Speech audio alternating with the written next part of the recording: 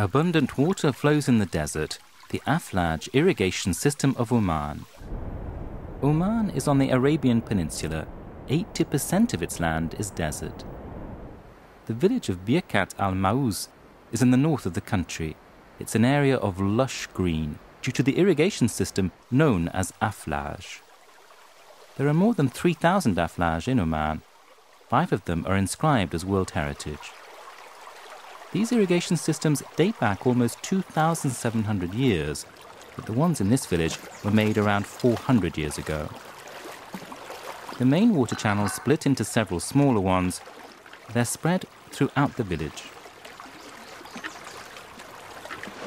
This is the local Aflaj agent or wakil.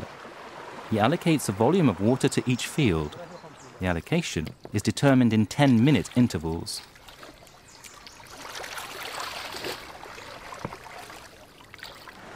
This field is finally receiving water after 9 days without any. The sluice gate will remain open for 60 minutes, the time allocated.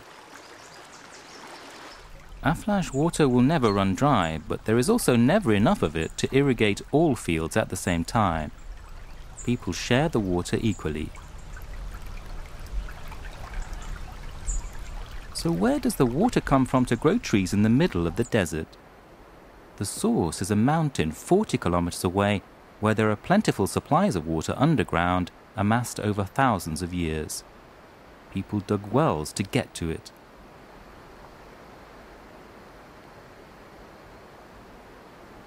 They also built underground water channels.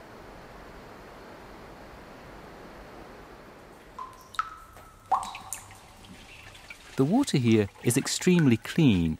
It flows naturally from the mountain to the village.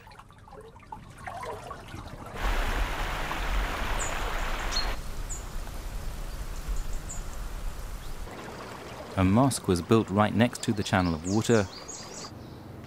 It's Ramadan, the time Muslims are forbidden to eat and drink between dawn and sunset.